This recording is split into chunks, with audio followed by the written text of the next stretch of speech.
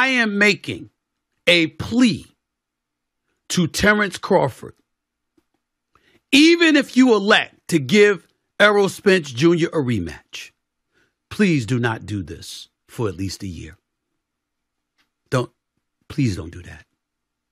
Y'all are cool with one another. You didn't have a promoter.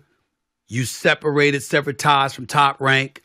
You ultimately called Errol Spence Jr. in the middle of the night one day. You got on the phone with him directly. He was a champion holding 3 belts. You knew how good you were, but in the same breath, you didn't have that promoter connection, and you needed this brother to step up and give you an opportunity. He did that for you.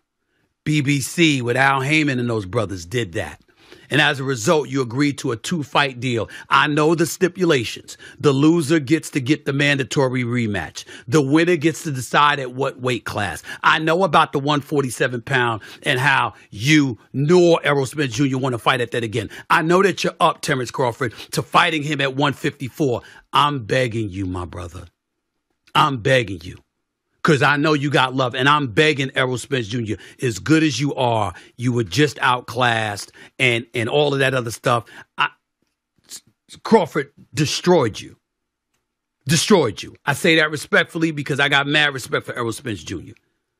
I got mad respect. If you were in the hotels where I was at after the fight, I saw numerous members of the Dallas Cowboys, all who flew in to watch you. They were walking around looking absolutely depressed. I'm not trolling the Cowboys.